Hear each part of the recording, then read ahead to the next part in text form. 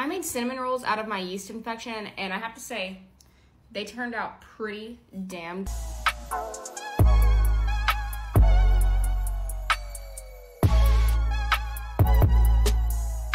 So this is just a warning before we actually get into this video.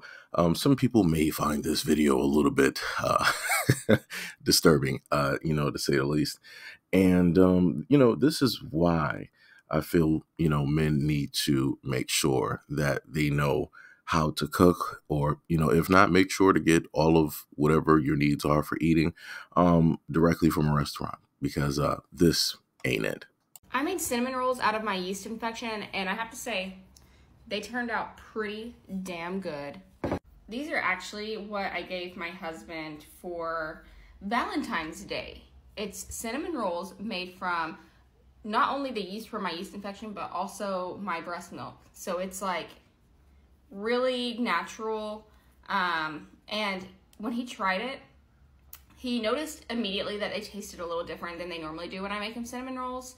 And he was like, "What did you do differently? It's really good." And I said, actually, it was my yeast infection and breast milk, One thing I will say is they taste like almost like sourdough. Like they're a little more sour than like a normal cinnamon roll would be. And I think that's due to it being like yeast from my body. But overall, I mean, they're good. He liked them. He did say they were different, but like not in a bad way. So we're just going to go the educational route directly on this. They said that oral thrush is a condition in which the fungus accumulates on the lining of your mouth and is a normal organism in your mouth, but sometimes it can overgrow and cause symptoms. Oral thrush causes creamy white lesions, usually on your tongue or inner cheeks. Sometimes oral thrush may spread to the roof of your mouth, your gums or tonsils, or the back of your throat. Although oral thrush can affect anyone, it's more likely to occur in babies and older adults because they have reduced immunity. In other people with suppressed immune systems or certain health conditions, or people who take certain medications, oral thrush is a minor problem if you're healthy. But if you have a weakened immune system, symptoms may be more severe and difficult to control. This is why you should not make cinnamon rolls or any baked goods out of your yeast infection.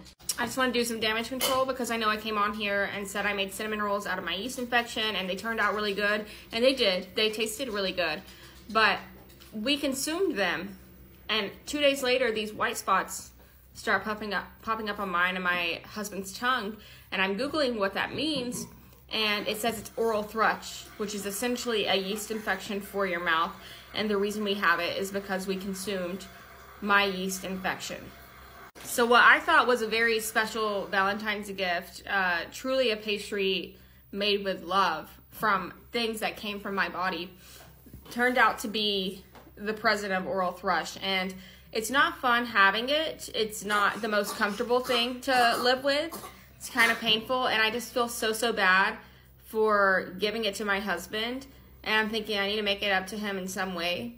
Now, I would make a pastry out of my breast milk again, but the yeast is just not worth it. Just go buy yeast from the grocery store. And if you want to, you can just lie and say it is your yeast infection that's in it, but it's definitely not worth it. Anyway, I just wanted to come on here because I felt obligated to do that damage control, because I know a lot of you look up to me and are influenced by me, and we're thinking about trying that just because I did, but don't do it. Symptoms in children and adults. Initially, you may not have noticed symptoms of oral thrush. Signs and symptoms may include 1.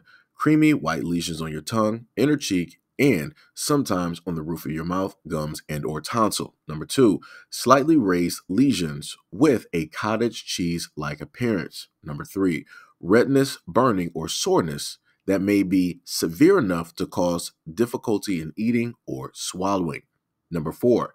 Slight bleeding if the lesions are rubbed or scraped. 5. Cracking and redness at the corners of your mouth. 6. A cottony feeling in your mouth. 7. Loss of taste. 8. Redness, irritation, and pain under dentures. Now, I want to note that seeing this for the very first time is very, very disturbing. I was very caught off guard. I did not know specifically what to think for about 5 minutes, maybe even 10. It made me second guess a lot of things directly in life. And it made me question a lot of things when women are actually cooking, right? Now, when going directly to her page after the first initial, listening of both clips, underneath some of the clips, it does say satire, right? Because we have people online that decide to state that, hey, I want to sit up there and just say anything crazy and all of these other things just to do whatever it is and to get views and yada, yada, yada, right? So I want to also make that a note. But I also want to note that there is a very serious thing, such as women using bodily fluids and putting it in foods in order to cause certain things, such as spells or whatever it is that they just so happen to believe in.